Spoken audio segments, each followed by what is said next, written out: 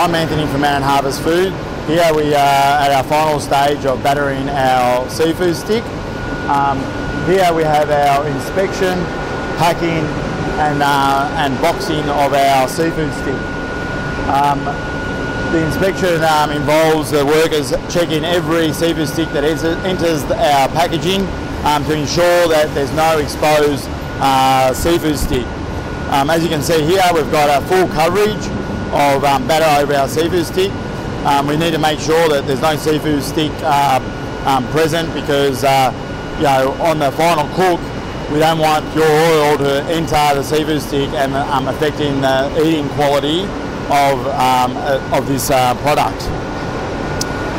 We package our seafood sticks into 1 kilo bags. Approximately we get 15 to 16 seafood sticks per bag.